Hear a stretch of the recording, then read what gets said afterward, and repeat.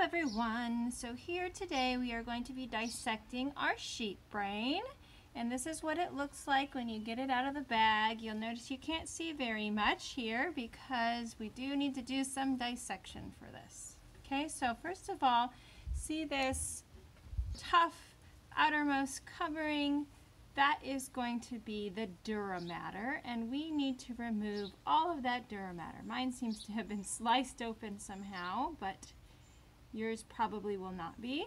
Okay, so we're going to cut through that, and we're going to remove all of that Dura Mater.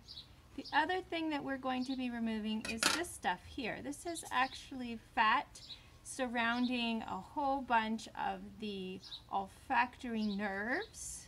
Okay, so we're going to go ahead and remove that. It also will be able to see all our olfactory bulbs, and then our optic nerves will be underneath all this fat as well. Okay, so we're going to try to preserve as many of the cranial nerves as possible as we go through this. Okay, so start by cutting things off. Okay, so I know for the last type of dissection I was like, no cutting, no cutting, but for this one we definitely need to cut, so we're going to use our scissors, and we're going to remove all of this Dura Mater.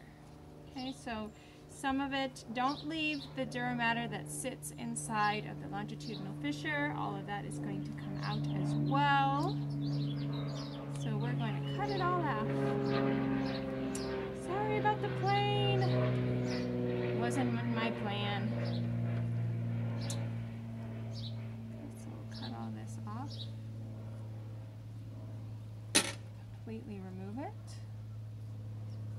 Okay, so it's pretty easy to remove the Dura Mater on the superior surface of the brain. It gets much more tricky when we start looking at the inferior surface because all of those cranial nerves will be embedded through that Dura Mater.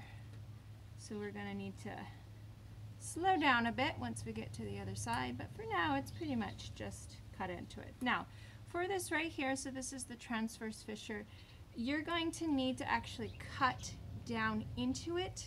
Okay, so not just along the surface, but it actually goes deep into the fissure. So we're going to need to cut like towards it. Okay, so make sure you look where you're going though. Don't try not to cut the brain itself. And then peel all of that away. Okay, so at this point we can start to see some of our bigger structures here. All of this stuff here is the cerebrum, and you notice this back here, this is the cerebellum. My cerebellum has been really trashed in the packaging of it, but hopefully yours looks okay. Okay, so here's the cerebellum here, and then coming out the end here would be the spinal cord right there. You can even see the central canal of the spinal cord, the hole in that middle there. Okay, okay, so now we need to go ahead and start cutting into it to try to remove it. Now again, this kind of fat right here, there's some pretty, important things in there, so we're going to try to remove it without destroying everything. Okay, so the first thing I want to do is just go ahead and trim away this excess stuff here. No need to hang on to any of that. We don't need any of the Dura Mater. The Dura Mater is going to be completely removed. My scissors are getting weak.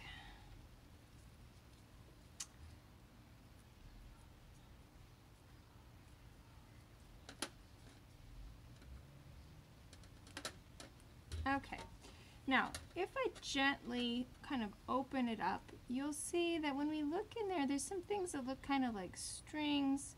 Some of that is actually arachnoid matter, like this stuff right here, that's just arachnoid matter. But some of the more substantial looking string things, those are actually cranial nerves, and we want to go ahead and keep them if we can. You might not be able to keep every single last cranial nerve, but let's see what we can keep. And so for this one here, this right here, you want to snip it as close as you can to where the Dura Mater is. That way you keep at least a bit of it. Because if you just yank it off, the whole thing will come off and then you won't have any piece of it. Okay, so we're going to go ahead and snip it right here. Snip. And then there's two. They're paired. One on the other side. Snip. Okay. Now, the other thing that we will be removing is this right here. Let me show you this. This is the pituitary gland. Pituitary gland is inside of there, and the pituitary gland is really difficult to keep because it's connected by this very thin little line, a little connection called the infundibulum. So we're just going to go ahead and remove it. So I wanted to show it to you before we progress, but this would be the pituitary gland right here, pituitary gland right there, and it's going to be removed. Okay, so.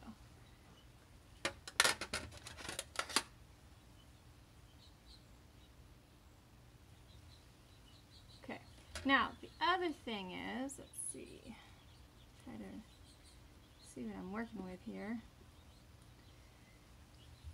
We're going to try to keep, ooh, shoot, mine's already really trashed. Oh, I hope you guys got a better one than this.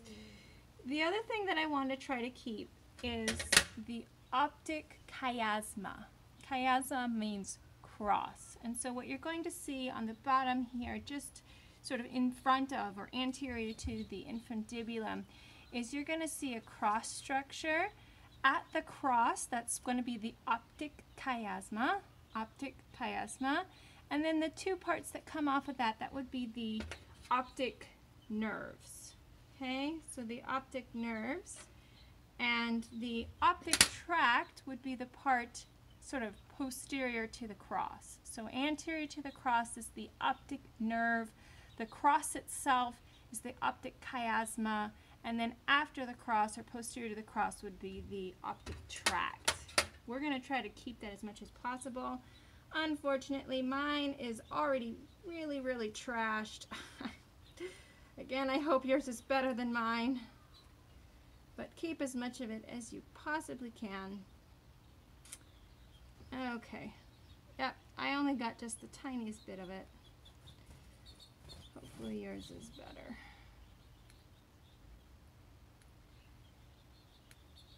I'll look on my other old brain to see if I can get one that looks better.